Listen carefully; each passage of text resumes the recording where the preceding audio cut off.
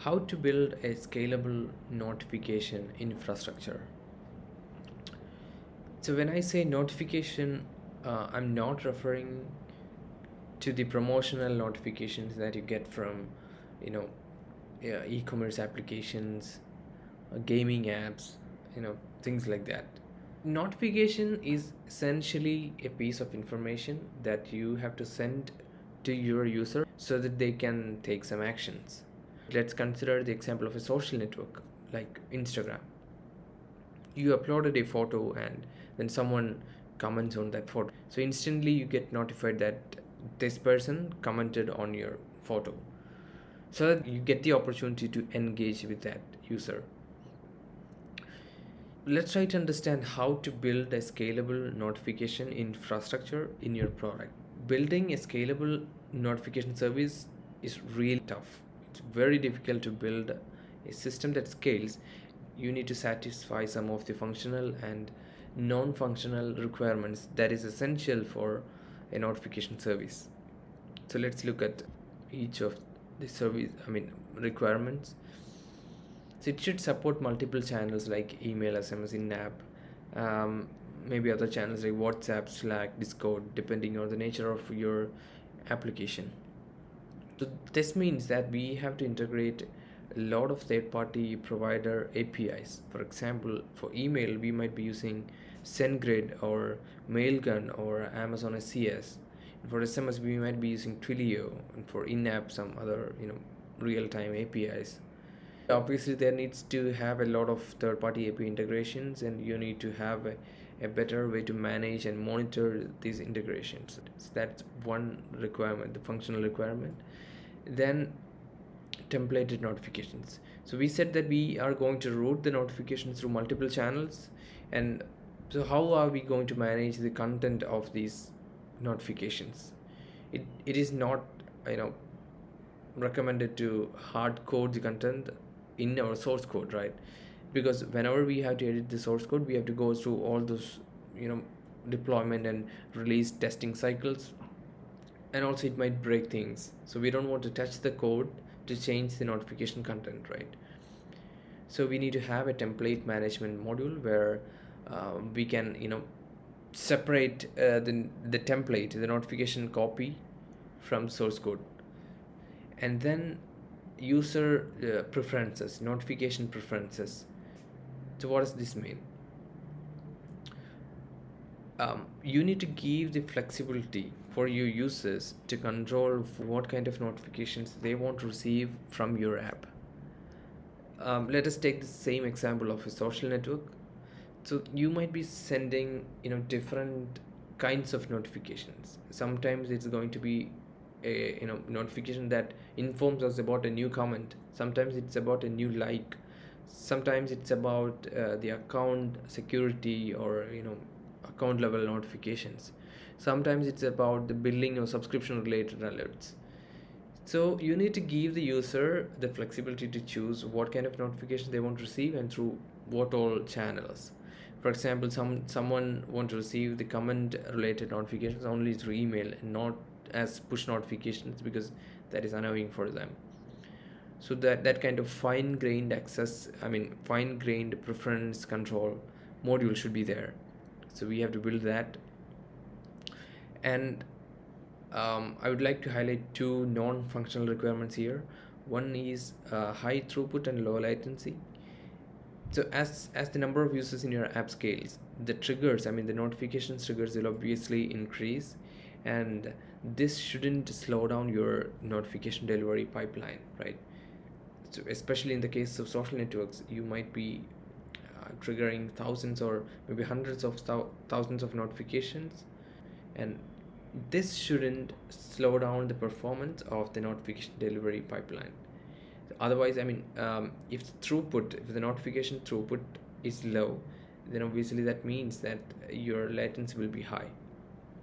For example, if 1,000 notifications get pushed into the message broker or the queue, then you should ensure, your system should ensure that all these 1,000 notifications are processed and delivered in a timely manner. Now, high availability and horizontal scalability.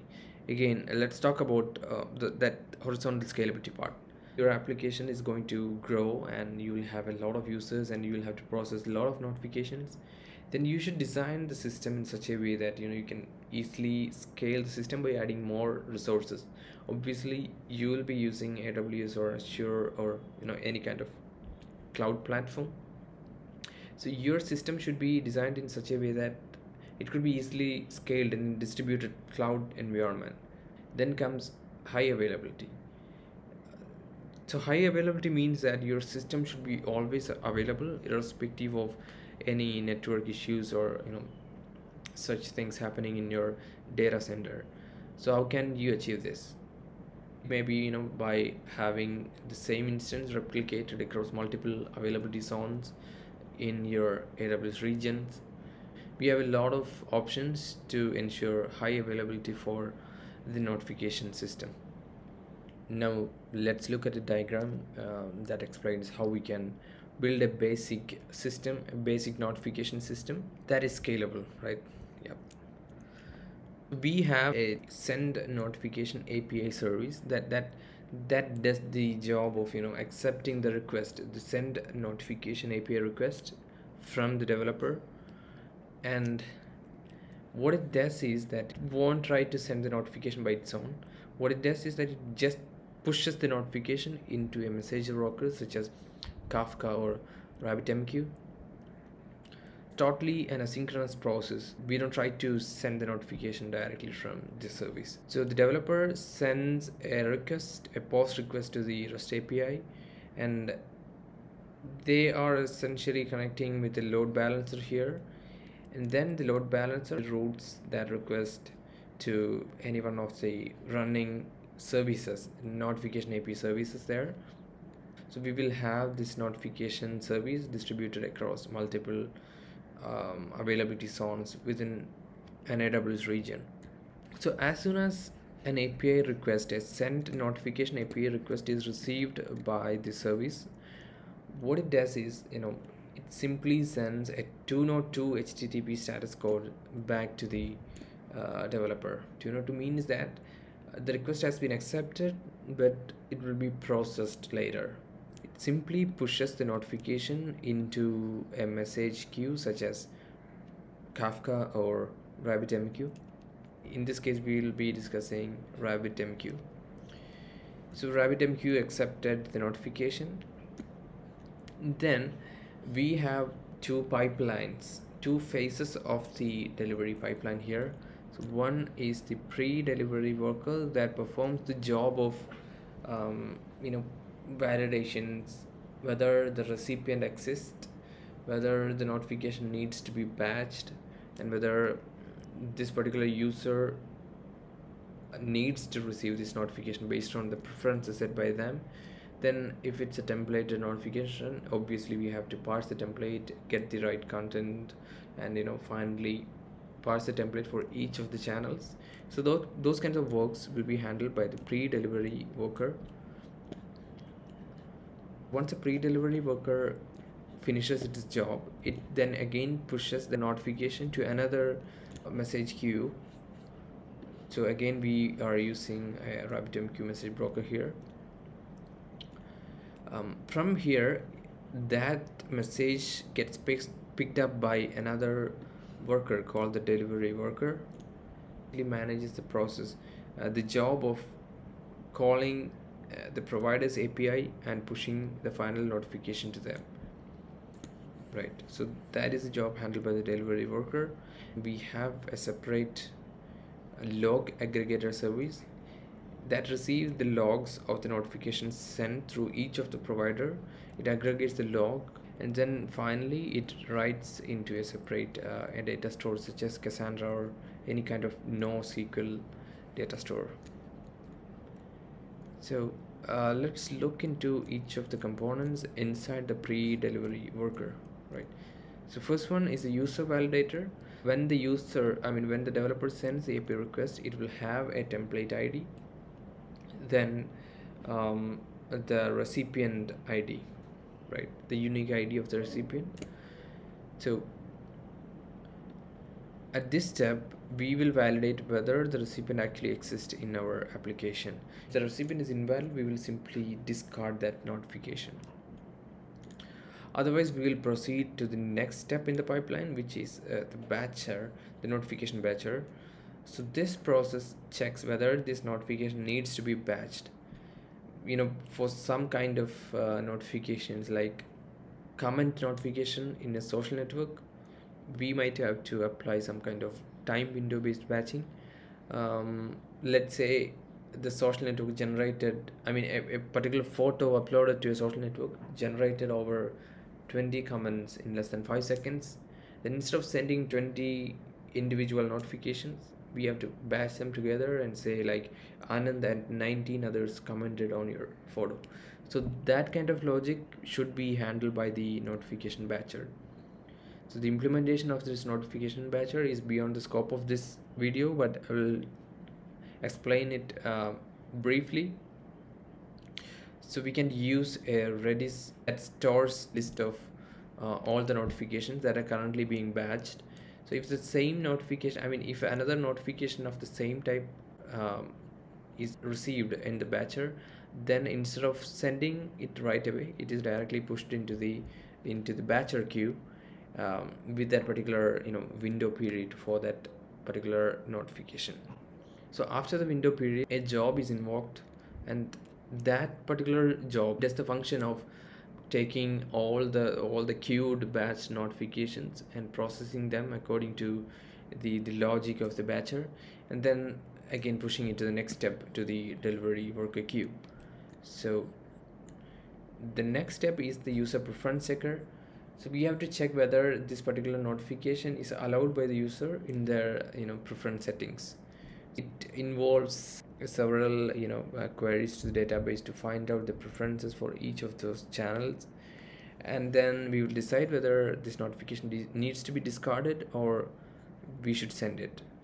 So let's say if you want to send it, so at this step essentially what happens is that we figured out the channels through which this notification should be sent to that user. Maybe they have enabled email, in-app, and SMS, all the 3 channels. So this gets split into 3 from here. So we have 3 different messages that needs to be parsed, right? For the SMS, there will be a separate template. For the email and for the in-app, there will be different templates. So we will pick the right template from the database, and if in the case of email, the template might be in an S3 bucket. So we will fetch the template, parse it with the additional key value pairs supplied by the developer in the REST API. So we'll parse the final notification. So we have 3 notifications now after this step. So those get pushed into another queue, another message queue called the delivery queue.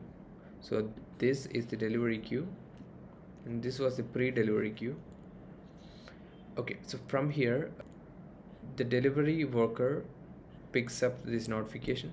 So at this step, each notification is ready to be sent through a particular provider, right? Because we have completed all the batching and all those pre-delivery processing works.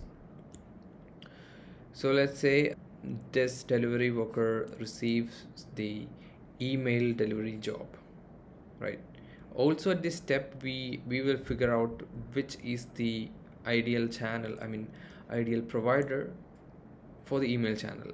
Let's say in this case we have decided to use Mailgun as email provider. So we have a job, an email delivery job, that must use Mailgun as the provider. So it goes through the email handler, and it performs some of the basic checks like whether the email is valid. Before attempting to contact the Mailgun API, we could apply some processing here, whether all the fields that are required by the Mailgun are available in the message received. And finally we will call the Mailgun send API, and pushes the notification into their send pipeline. We have one intermediate component here which is called the rate limiter. each of these providers will have different rate limits for their send notification API. For example, if Mailgun allows us to send only 100 calls per second for the send API, then we will have to include a rate limiter here, which can be again implemented using a Redis in-memory store. So we will have a rate limiter here. So then the Mailgun sends a notification, and we will get the log and the status of the notification back from Mailgun, which will be picked up by our log aggregator service, which is again, it's going to be a webhook call from Mailgun maybe. So Mailgun sends us the webhook status, so the log aggregator will push that particular log status into the Cassandra data store. So we know what are the events happened to the notification that we try to send. So just like how it handles Mailgun, it gets, it can be sent through other providers API. It is just a network call that is happening here. We are simply calling the send API of all these providers. So the one thing that needs to be considered in this delivery worker is that it involves opening a lot of HTTP requests. One of the bottlenecks of this particular delivery workers is going to be these API calls, since it involves the opening of HTTPS calls.